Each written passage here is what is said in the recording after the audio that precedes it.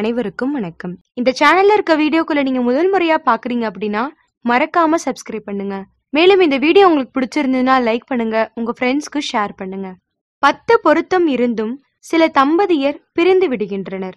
எந்த ஒரு பொருத்தமும் பார்க்காமல் காதல் திருமணம் செய்து கொண்டு நீண்ட காலம் சேர்ந்து வாழ்பவர்களும் இருக்கிறார்கள்.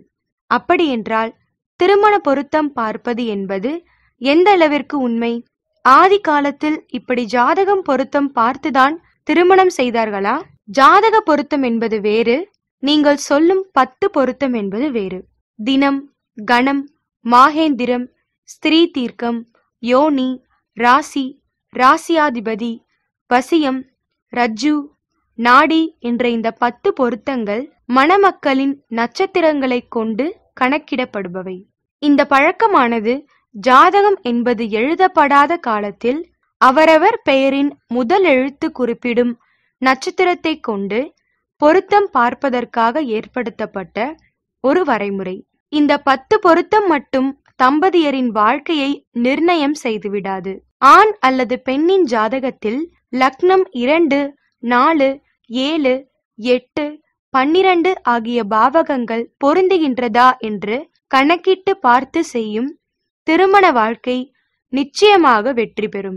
காதல் திருமணம் செய்து கொண்டவர்களின் ஜாதகங்களை ஆராய்ந்தால் அவர்களுக்குள் மன பொருத்தம் ஏற்பட்டதற்கான காரணத்தை அறிந்து கொள்ள முடியும்.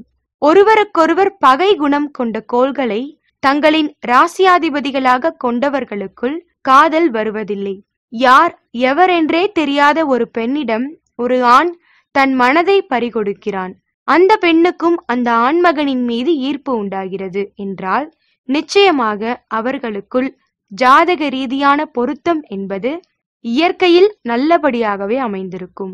அவ்வாறு ஜாதக ரீதியான பொருத்தம் ஏதுமின்றி வெறும் இனக்கவர்ச்சியால் உண்டாகும் காதல் நீண்ட காலம் நிலைத்திருக்காமல் குறைந்த காலத்திற்குள்ளாகவே காணாமல் போய்விடும். குறைந்தபட்சம் 3 அல்லது 4 ஆண்டுகளாக தொடர்ந்து காதலித்துக் கொண்டிருக்கிறோம் என்று தங்கள் நிலைப்பாட்டில் பிடிவாதமாயிருக்கும் பிள்ளைகளின் ஜாதகங்கள் நிச்சயமாக பொருத்தமாகத்தான் அமைய பெற்றிருக்கும். அவர்களுக்குள் ஜாதக பொருத்தம் என்பது இல்லாவிடில் மனப்பொருத்தமும் அமையாது. எது எப்படி இருப்பினும் ஆணாகிலும் சரி பெண்ணானாலும் சரி அவரவர் ஜாதகங்களில் 7ஆம் பாவகம் என்பது வாழ்க்கை துணையை நிர்ணயம் செய்கிறது. 5ஆம் பாவகம் என்பது காதலை சொல்கிறது. 5 மற்றும் 7ஆம் பாவகங்கள் ஒன்றுக்கொன்று தொடர்பு கொள்ளும் போது காதல் திருமணம் என்பது அமைகிறது. ஒருவருக்கொருவர் 7ஆம் பாவகம் பொருந்துபவர்களின் வாழ்க்கை இனிமையாய் அமைகிறது, பொருந்தாதவர்களுக்கு கசக்கிறது. ஆதி காலத்தில் ஜாதக பொருத்தம் பார்த்து திருமணத்தை நடத்தவில்லை என்பது உண்மைதான். பெரும்பாலும் ஜாதகம் எழுதி வைக்கும் பழக்கமில்லாத சமயத்தில் மன பொருத்தத்திற்கு மட்டும் முக்கியத்துவம் கொடுத்து திருமணத்தை நடத்தினார்கள். அவ்வாறு மனப்பொருத்தம் நன்றாக அமைய வேண்டுமெனில் அவர்கள் ஜாதகங்களும் பொருந்தியிருந்தால் மட்டுமே அது சாத்தியமாகும். தற்காலத்தில் ஜாதகங்கள் பொருந்தியிருந்தாலும் வசதி வாய்ப்பு, சம்பாத்தியம், அந்தஸ்து ஆகியவற்றிற்கே அதிக முக்கியத்துவம் கொடுக்கிறார்கள். வெறும் அந்தஸ்திற்கு முக்கியத்துவம் கொடுத்து நடத்தப்படும் திருமணங்கள் தோல்வியில் முடிகின்றன. இன்னார்க்கு இன்னாரென்று எழுதி வைத்தானே தேவனன்று என்று கவியரசர் சொன்னதே முற்றிலும் உண்மை. அதனை மாற்ற யாராலும் இயலாது. உறவுகள் வாழ்க்கைக்கு மிகவும் முக்கியமானவை. கணவன் மனைவி உறவில் பல்வேறு இடர்பாடுகள் தொடரும் போது சிலர் எவ்வளவு முயன்றும் அந்த உறவை தொடர முடியாமல் போகிறது. ஒரு தனிநபர் அனுபவிக்கும் எல்லா ஏற்றத்தாழ்வுகளுக்கும் அவருடைய ஜென்ம ராசி காரணமாக இருக்கும். அதேபோல் அவருடைய உறவில் விரிசல் ஏற்படவும் இந்த ராசிதான் காரணம். உங்கள் ராசியின்படி உங்களுடைய உறவில் விரிசல் உண்டாவதற்கான காரணங்களை தெரிந்து கொள்ளலாம். 12 ராசிக்காரர்களும் உங்களுடைய காதல் திருமண வாழ்க்கை எப்படி இருக்கும் என்பதை பற்றி தெரிந்து கொள்ள விருப்பமா? அப்படின்னா உங்களுக்கான பலனை தெரிந்து கொள்ளலாம்.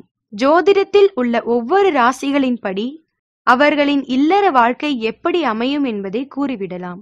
அந்த வகையில் எந்த ராசிக்காரர்களின் இல்லற வாழ்க்கை சிறப்பாக அமையும் என்பதை பார்ப்போம். ராசி நட்சத்திர பொருத்தம் பார்த்து 10 பொருத்தமும் சரியாக இருக்கிறதா என்று ஆராய்ந்துதான் திருமணம் செய்து வைக்கின்றனர்.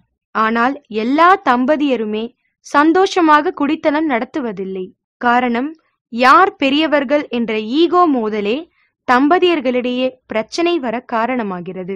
12 ராசிக்காரர்களில் எந்த ராசிக்காரர்கள் தங்களின் துணையிடம் அன்பை பொழிவார்கள்? யாருடைய காதல் கெமிஸ்ட்ரி ஜெயிக்கும் என்று பார்க்கலாம். நெருப்பு ராசி, நீர் ராசி, காற்று ராசி, நில ராசி என 4 தன்மைகள் கொண்ட ராசிக்காரர்கள் உள்ளனர். யாருடன் யாரை சேர்க்க வேண்டும் என்று பார்த்து இணைக்க வேண்டும். மேஷம், சிம்மம், தனுசு நெருப்பு ராசிகள். ரிஷபம், கன்னி, மகரம் நில ராசிகள். மிதுனம், துலாம், கும்பம் காற்று ராசிகள். கடகம், விருச்சிகம், மீனம் நீர் ராசிகள். நீரும் நெருப்பும் இணையாது. அதேபோல் நிலத்தோடு காற்றும் இணையாது.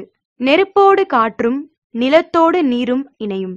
அதே போலவே இணையாக உள்ள ராசிக்காரர்களை இணைத்தால் மட்டுமே இல்லறம் நல்லறமாக இருக்கும்.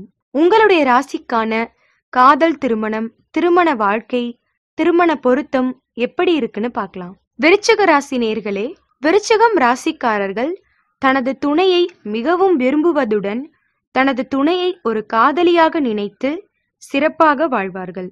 அதனால் தனது துணையை அனைத்து விதத்திலும் திருப்தியாக வைத்திருப்பார்கள். நீர் ராசியான விருச்சிக ராசிக்காரர்கள் நில ராசிக்காரர்களுடன் இணையலாம். இந்த ராசிக்காரர்களின் வாழ்க்கையில் தம்பதிகள் இருவரும் ஒருவருக்கொருவர் புரிந்து கொண்டு அன்போடு காதல் வாழ்க்கையை அனுபவிப்பார்கள். விருச்சிக ராசிக்காரர்கள் காதலை விரும்புபவர். தன் காதலிப்பதை விட தன்னை காதலிப்பதையே அதிகம் விரும்புவர்.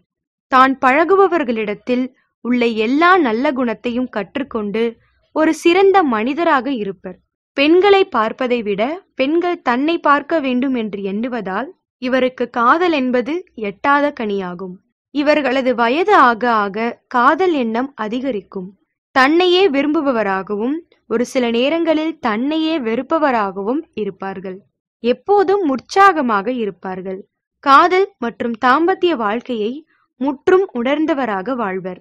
இளமை பருவத்தில் சிறிது தடுமாறினாலும் தனது ஆழ்ந்த சிந்தனையால் தடுமாற்றத்திலிருந்து விடுபடுவர். துணையை சந்தேகிக்கும் குணம் இருக்கும். இவர்கள் வாழ்நாள் முழுவதும் சந்தோஷமாகவும் அமைதியாகவும் இருப்பர். அடுத்தவர் முகத்தில் அடிப்பது போல் இருக்கும் உங்கள் குணம் யாரையும் உங்களிடம் நெருங்க விடுவதில்லை. நீங்கள் மற்றவரிடம் விரைந்து பழக வேண்டும். உங்கள் துணைவரை உங்களுக்கு புரிய வைக்க எந்த ஒரு வாய்ப்பையும் நீங்கள் வழங்குவதில்லை. அப்படி வாய்ப்பை வழங்கினாலும் அதனை அவர் பயன்படுத்தும் வரை காத்திருக்காமல் எரிச்சல் அடைவது உங்கள் பண்பு. ஒரு தனி நபராக நீங்கள் நடித்து கொண்டிருக்கிறீர்கள். ஆனால் காதல் வாழ்க்கை என்பது இன்னும் பல நாடகங்களை கொண்டது என்பதை நீங்கள் அறிந்து கொள்ள வேண்டும். என்ன நேயர்களே, உங்கள் ராசிக்கான திருமண பொருத்தம், திருமண வாழ்க்கை இதெல்லாம் எப்படி இருக்குன்னு பாத்தீங்களா? இந்த வீடியோ உங்களுக்கு பிடிச்சிருந்ததுன்னா லைக் பண்ணுங்க, உங்க ஃப்ரெண்ட்ஸ்க்கு ஷேர் பண்ணுங்க, மறக்காம சப்ஸ்கிரைப் பண்ணுங்க. நன்றி.